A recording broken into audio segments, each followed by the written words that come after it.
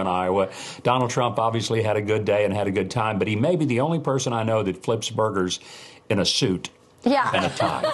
There's something very authentic about the way he did it, because you know he doesn't flip burgers often, and he's still got that suit on.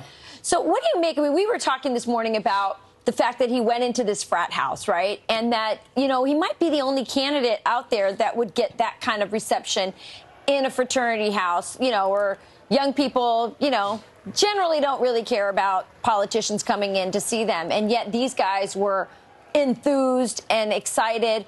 Why is that? Explain this phenomenon. Because he connects to people that most Washington politicians simply cannot connect to, because they're a wholly owned subsidiary of the donor class. They take their orders from the donor class and from the lobbyists and from the people who really run government from behind the scenes.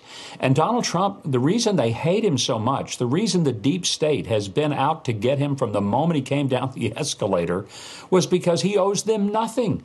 Well, now he owes them something. He owes them the opportunity to get back into office and to turn him out and to send him home.